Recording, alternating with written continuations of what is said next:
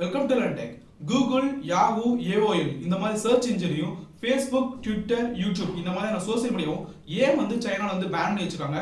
இது சைனால மட்டும் இல்ல, கூகுள் பாத்தீங்கன்னா உலகத்துல மொத்தம் 25 கண்ட்ரில பேன் பண்ணி வச்சிருக்காங்க. அதுல முக்கியமான கண்ட்ரி எல்லாம் பாத்தீங்கன்னா Cuba, Sweden, Syria, north Korea, Iran இந்த மாதிரி டோட்டலா மொத்த அரபு கண்ட்ரிலையும். அது மட்டும் இல்லாம இதே ஃபேஸ்புக் அண்ட் ட்விட்டர்லாம் பாத்துட்டீங்கன்னா ஜெர்மனி, துருக்கி, ரஷ்யா இந்த மாதிரி முக்கியமான கண்ட்ரில பேன் பண்ணி வச்சிருக்காங்க. அவங்க எந்த பர்பஸ்க்காக இந்த சோசியல் மீடியாவும் சர்ச் இன்ஜின்ஸையும் பேன் பண்ணி வச்சிருக்காங்க தான் இந்த வீடியோல நம்ம டீட்டெயிலா பார்க்குறோம். வாங்க நீ வீடியோக்குள்ள போலாம்.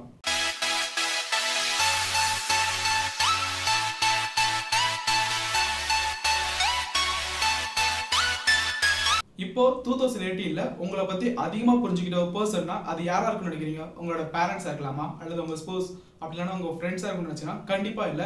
நீங்க ஒரு ஸ்மார்ட் போன் யூஸரா இருந்தீங்கன்னா உங்களை பத்தி அதிகமான இன்ஃபர்மேஷன் புரிஞ்சு வச்சிருக்க பார்த்தீங்கன்னா உங்களோட சர்ச் இன்ஜின் இருக்கணும், அப்படி இல்லாட்டி நீங்க யூஸ் பண்ற சோசியல் மீடியாவா இருக்கட்டும்.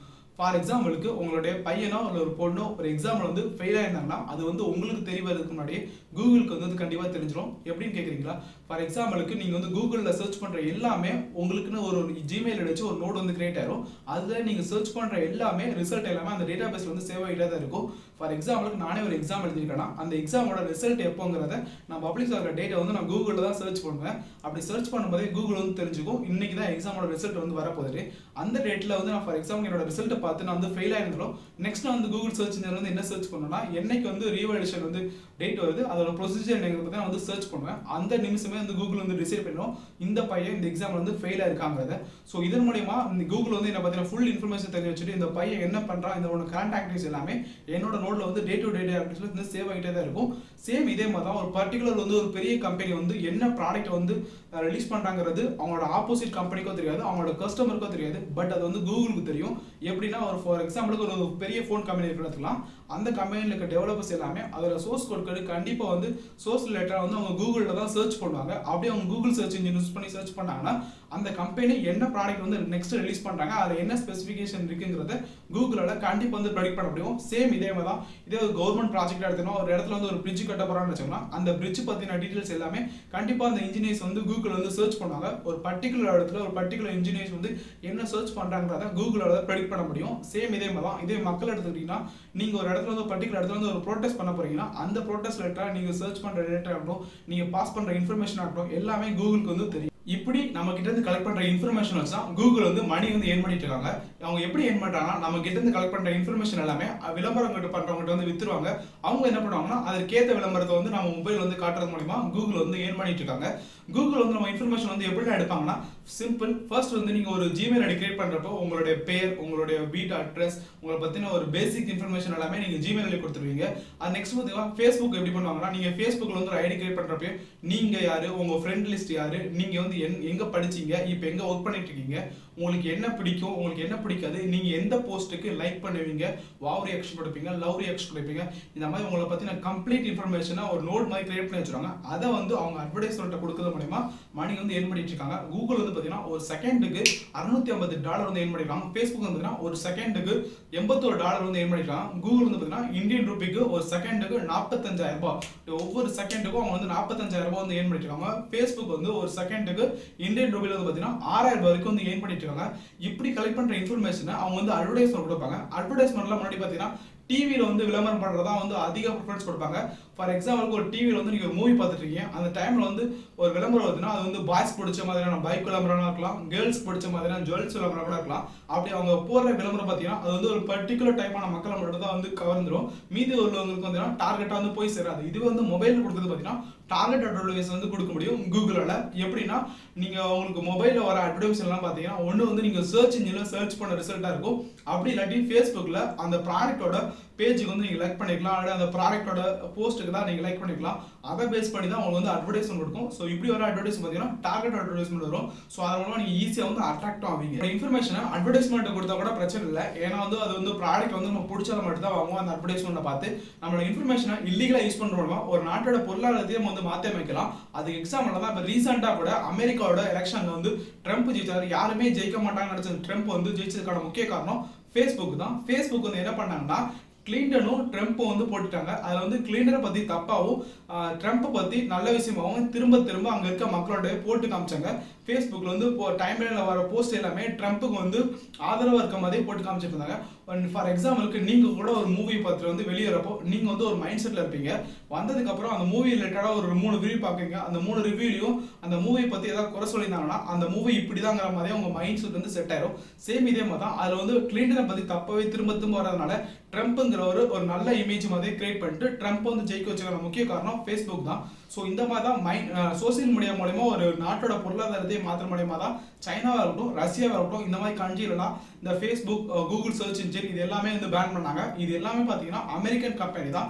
அமெரிக்காவுக்கு எப்போதுமே சைனா கூட இருக்கட்டும், நார்த் கொரியா கூட இருக்கட்டும், ரஷ்யா கூட இருக்கட்டும் எப்போதுமே செட் ஆகாது. ஸோ இதனால அவங்க நாட்டோட இன்ஃபர்மேஷன் எதுவுமே அமெரிக்கா கிட்ட போயிடக்கூடாதுங்கிறக்காக தான் வந்து பேன் பண்ணாங்க. நார்த் கொரியாவில் வந்து பார்த்தீங்கன்னா நியூக்ளியர் பாம்லாம் இருக்கு. அதோட இன்ஃபர்மேஷன் எல்லாமே அமெரிக்கா தெரிஞ்சுக்கூடாதுங்கிறது நார்த் கொரியாவில் மொத்தமாக வந்து பேன் பண்ணிட்டாங்க. சைனாவில் வந்து பார்த்தீங்கன்னா அவங்களோட ப்ராடக்ட் மொபைலாக இருக்கட்டும், இல்லை வேற எலக்ட்ரானிக் ஐட்டமாக இருக்கட்டும், இந்த மாதிரி ப்ராடக்ட் ரிலேட்டடான இன்ஃபர்மேஷன் அவங்களோட அரசியல் எதுவுமே அமெரிக்காவுக்கு தெரிஞ்சுக்கூடாதுங்கன்னா சைனாவில் வந்து பேன் பண்ணி வச்சிருக்காங்க. ரஷ்யாவிலும் சேம் அதே மாதிரி தான். அமெரிக்காவுக்கும் ரஷ்யாவுக்கும் எப்போதுமே செட் ஆகுது. அவங்களோட இன்ஃபர்மேஷன் தெரியக்கூடாதுன்னா கூகுளோட சர்ச் இன்ஜின் ஆகட்டும், ஃபேஸ்புக் ஆகட்டும் எல்லாமே வந்து பேன் பண்ணி வச்சிருக்காங்க. இப்போ எந்தெந்த சோசியல் மீடியா, எந்தெந்த சர்ச் இன்ஜின்லாம் முக்கியமான கண்ட்ரில வந்து பேன் பண்ணி வச்சிருக்காங்க பார்க்கலாம். கூகுள் வந்து பார்த்தீங்கன்னா China, Cuba, north Korea, Syria இந்த மாதிரி முக்கியமான கண்ட்ரிலும், ஃபேஸ்புக் வந்து பார்த்தீங்கன்னா ஸ்ரீலங்கா, சைனா, ரஷ்யா இந்த மாதிரி கண்ட்ரிலையும், இதுவே யூடியூப் எடுத்துக்கிட்டீங்கன்னா துருக்கி, ஜெர்மனி, ரஷ்யா இந்த மாதிரி கண்ட்ரிலையும், வாட்ஸ்அப் வந்து பார்த்தீங்கன்னா north Korea, south Korea, Syria, north Korea இந்த மாதிரி கண்ட்ரிலையும் பேன் பண்ணி வச்சிருக்காங்க. இதில் முக்கியமாக பார்த்தீங்கன்னா நார்த் கொரியாங்கிற கண்ட்ரி பார்த்தீங்கன்னா எல்லா விதமான சோசியல் நெட்வொர்க் ஆகட்டும், எல்லா விதமான சர்ச் இன்ஜின் ஆகட்டும் எல்லாத்தையும் பேன் பண்ணி வச்சிருக்காங்க. காரணம் என்ன, அங்கே வந்து இன்டர்நெட்டே டோட்டலாக வந்து பேன் பண்ணி வச்சிருக்காங்க. அங்கே இருக்க மக்களுக்கு வந்து இன்டர்நெட்னா என்னன்னு தெரியாது. அவங்கள வந்து அடிமைப்படுத்த வச்சுட்டு இருக்காங்க. அங்கே இன்னுமே பார்த்தீங்கன்னா வாரிசு அரசியல் நடந்துட்டு இருக்கு. ஒரே ஒரு குடும்பம் தான் அவங்க வந்து திரும்ப திரும்ப வந்து ஆட்சி பண்ணிட்டு இருக்காங்க. அங்க இருக்க மக்களுக்கு மற்ற நாட்டுல மக்கள் வந்து எப்படி இருக்காங்க கூட தெரியாது. நம்மளாம் இங்க வந்து ஒரு படிக்கிறதுக்கோ அல்லது வேலை செய்யறதுக்கு கூட மற்ற நாட்டுக்கு போகலாம். ஆனா அங்க இருக்க மக்கள் வந்து யாரும் வெளியும் போக முடியாது, உள்ளேயும் வர முடியாது. அவங்க வந்து ஒரு சர்வாதிகார ஆட்சி நடந்துட்டு இருக்கு நார்த் கொரியால. இப்போ உங்களுக்கு வந்து ஒரு டவுட் வரலாம், என்னன்னா நமக்கு வந்து சர்ச் பண்றதுக்கு கூகுள் இருக்கு, சோசியல் மீடியாவுக்கு ஃபேஸ்புக் இந்த மாதிரி நிறைய சோசியல் மீடியாலாம் இருக்கு. இதெல்லாமே பேன் பண்ணிட்டா சைனாவில் இருக்க மக்கள் வந்து என்ன பண்ணுவாங்க, எப்படி சர்ச் பண்ணுவாங்கிற டவுட் வரலாம். இதுக்கு தான் சைனா கவர்மெண்ட் வந்து என்ன பண்ணிருக்காங்கன்னா அவங்களுக்கு தேவையான சர்ச் இன்ஜினை அவங்களே வந்து கிரியேட் பண்ணிட்டாங்க. அப்படி கிரியேட் பண்ண அந்த லோக்கல் சர்ச் இன்ஜின் தான் பெய்டு. 80% சைனீஸ் பீப்புள் வந்து இந்த சர்ச் இன்ஜின் யூஸ் பண்ணிட்டு இருக்காங்க. இது வந்து பாத்தீங்கன்னா சைனீஸ் மொழியில இருக்கிற மக்களும் வந்து விரும்பி யூஸ் பண்ண ஆரம்பிச்சிட்டாங்க. இதே மாதிரி ரஷ்யாவில் வந்து பாத்தீங்கன்னா என்டெக்ஸ்ங்கிற ஒரு லோக்கல் சர்ச் வந்து அவங்களே கிரியேட் பண்ணிட்டாங்க. 70% ரஷ்யன் பீப்புளும் இப்போ இந்த சர்ச்சிங் தான் யூஸ் பண்ணிட்டு இருக்காங்க. சைனாவோட ஃபேஸ்புக் வெர்ஷன் தான் ரென். நமக்கு இங்க எப்படி ஃபேஸ்புக் இருக்கோ அதே மாதிரி தான் அவங்களும் அவங்களுக்கு தேவையான ஓன் ஃபேஸ்புக் வந்து கிரியேட் பண்ணிட்டாங்க. இது வந்து ரஷ்யாவில் வந்து பாத்தீங்கன்னா விகோன் டெக்ங்கிற மாதிரி அவங்களே அந்த நேம் வந்து புதுசா வந்து ஃபேஸ்புக் வந்து கிரியேட் பண்ணிட்டாங்க. சைனாவோட ட்விட்டர் வெர்ஷன் தான் சீனோ வெபியோங்கிற ப்ராடக்ட். அது வந்து சைனாவோட இப்போ நமக்கு ட்விட்டர் எப்படி பண்ணிருக்கோ அதே மாதிரி தான் சைனீஸோட ட்விட்டர் வந்து சீனோ வெபியோ. இந்த மாதிரி தான் அவங்களுக்கு தேவையான சோசியல் நெட்வொர்க் எல்லாமே அவங்களே கிரியேட் பண்ணல. அவங்க வந்து எந்த நாட்டையும் டிபெண்ட் பண்ணி இல்லை. அவங்களோட இன்ஃபர்மேஷனும் வெளியே போகாது. இதுல இன்னொரு பியூட்டினா இப்போ வந்து மொபைல் போன்ல வந்து முக்கியமான பிராண்ட்னு சொல்லப்படுற ஒரு Xiaomi மொபைலா இருக்கலாம் அல்லது OnePlus மொபைலா இருக்கட்டும், இது எல்லாமே சைனீஸ் ப்ராடக்ட் தான்.